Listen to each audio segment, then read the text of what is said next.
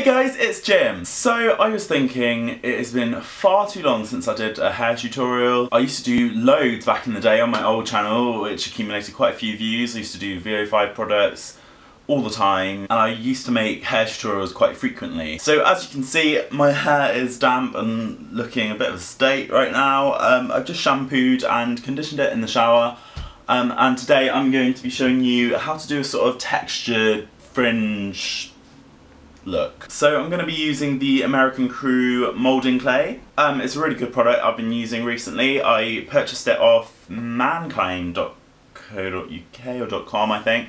I'll link it below, but it's a really great website where if you're based in the UK, because American Crew is quite hard to get hold of over here, they sell loads of male grooming products, including American Crew, Hands to Fuco, loads of ones that are really hard to get in the UK, and they ship them here, and it's a great website, so I'll link that down below. So before I carry on talking with my hair looking like this for much longer, I think we should actually get on and do something with it. I'll need the hairdryer, that would be useful, wouldn't it? It's tricky getting back into the same position. That's what happens when you have really long legs. Okay, so this applies when you're doing any hairstyle really. Whenever you want to style your hair, always make sure you use a hairdryer and blow it in the direction that you're going to be wearing your hair. So obviously if you're doing a quiff or sort of just fringe up style, textured that way, you want to blow it upwards in that direction.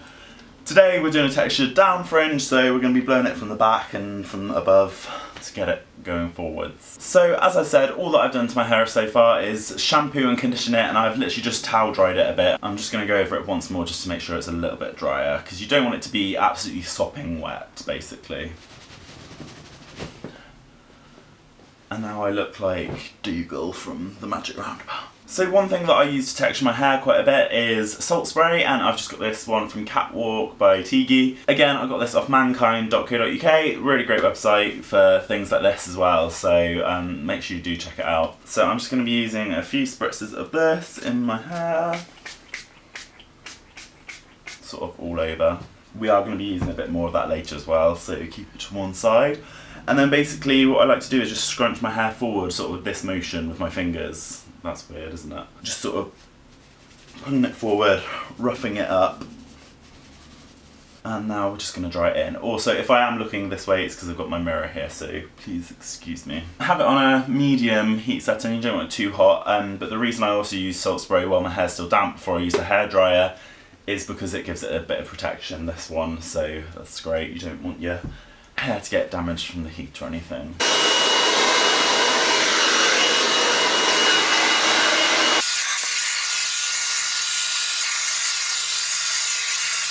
I just realised I put my candle out behind me. That wasn't a great idea to start hair drying with the candle going, was it? Also, just to point out, as you're doing this, again, carry on with the sort of hair roughing motion, because that will help add texture to your hair.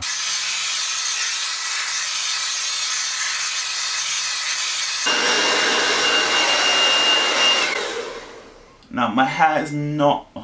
Now, as you can probably see, my hair is not 100% dry, but it is almost there. It won't take much longer. So it's at this stage where we're just going to add a bit more salt spray, because now my hair's dried.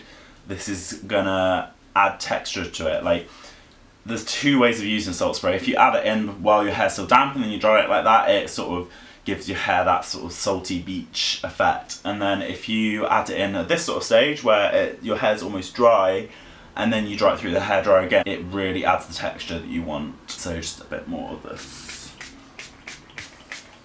Make sure you add it to your fringe as well, but don't eat it, I would recommend, because it is quite salty, as you would imagine. And now we're just going to dry that through, again, doing the scrunchy motion.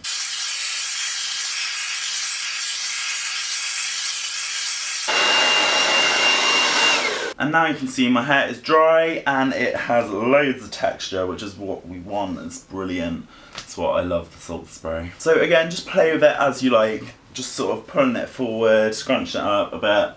And once you've sort of got it how you want it, as such, we can then add the product. Also, my hair is quite long at the moment. It just seems to really want to grow quickly at the moment. I swear I'm going to the hairdressers about every 2 weeks. It's ridiculous. But it's just the right length on top that I can still do this sort of texture down style, because when it gets too much longer, it's actually long enough to put in a top knot. Not that I ever wear a top knot, but when it's at that length, it's quite hard to do this look. So this is the sort of length that I've got it at the moment, which is why I'm showing you while it's this length. How many times did I just say length? Length. Length. Now is the time for the product we're going to add. American Crew is obviously quite a high-end product. I think this is about £10. So it's a little bit cheaper than Hands to Fuku, which is about £16 a pot. But because it's such high quality, you really don't need a lot at all. And also, it's really great for your hair. It does nourish it. When you wash it out, your hair feels really nice and looked after. So yeah, you don't need a lot. It's always best to have less than you need to begin with, obviously, because you don't want to put loads in, because you then have to wash your hair again and start all over again. So just add it in on your finger and sort of around. Get it on your fingertips. It's the most important thing for adding texture, because that's where you want to ruffle through your hair. So now it's all sort of melted into your hands. Just start at the back, I tend to, and with your fingers do the scrunching motion. Like I never thought I would be doing that motion in a video that many times. So just add it in, make sure you get your fingers in, sort of lift and add underneath to add the texture, and work your way towards the fringe. Don't forget the back and sides as well, that's quite easy to forget sometimes. Pulling it forward, roughing it up, adding loads of texture, and that is sort of how I like it. If your hair is anything like mine, and it's just crazily thick, then you might have to add a little more product than most normal people, which I tend to have to do quite a bit, so don't be put off if you're having to put a bit more than that in. That's completely natural, just depending on what your hair type is. The same if your hair is quite thin, and you might need less. I think I have put just the right amount in for once actually, so that's not too bad. As you can tell, it's not a completely matte look, this moulding clay. It gives, how do they say it? Medium shine, but it's great for adding texture. Everyone's messaging me, stop please. So yeah, great product, adding texture. I haven't quite finished yet. I am going to add a little bit of hairspray just to make it last. And as you're putting this in, you can still ruffle a bit again and just add a bit more texture as well.